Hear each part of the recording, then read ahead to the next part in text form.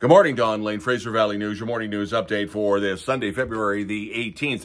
And on the go, Abbotsford Police with a stolen vehicle. There was a person that was shot. He will be okay.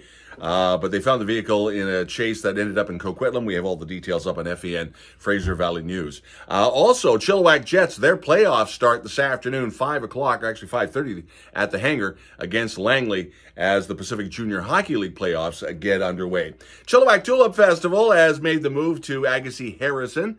And we have all those details up on Fraser Valley News as well. Also, even though it's mid-February, the spring cleanup for the Vedder River is not that far away, and volunteers are being asked to get involved, and there's social media. The Facebook page is now up and available if you want more information. If there's something we should know about, as always, FVN@shaw.ca. Have yourself a great day. Be a bit of a dreary day today. Don Lane, Fraser Valley News.